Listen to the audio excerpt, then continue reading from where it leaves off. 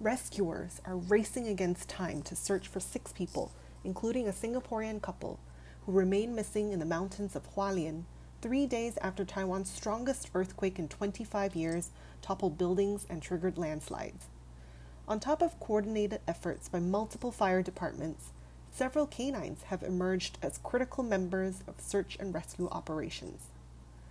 At the Taroko Gorge Rescue Command Center, I met 4-year-old Labrador Umar and his handler, Zhou Tongji. Umar is playful and extremely affectionate with her handler, but when it comes to search and rescue missions, she is one serious worker.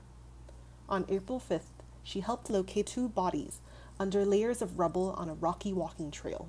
She was helped that day by a Jack Terrier named Wilson, who managed to definitively locate the bodies despite it being his first ever operation.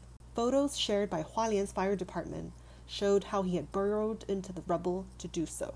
On April 6th, a Labrador named Roger helped locate a 3rd body in the rubble. His handler told reporters that he was extremely proud of Roger, who, as an 8-year-old, was in fact near retirement age.